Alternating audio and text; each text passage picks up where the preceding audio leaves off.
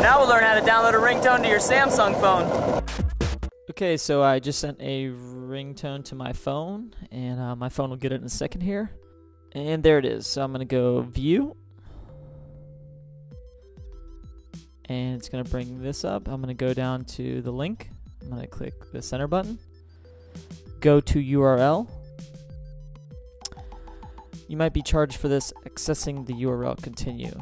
Yeah, that's why you need, make sure you have a data plan so that you can download stuff from Myxer. So I click yes. It's going to load my data plan.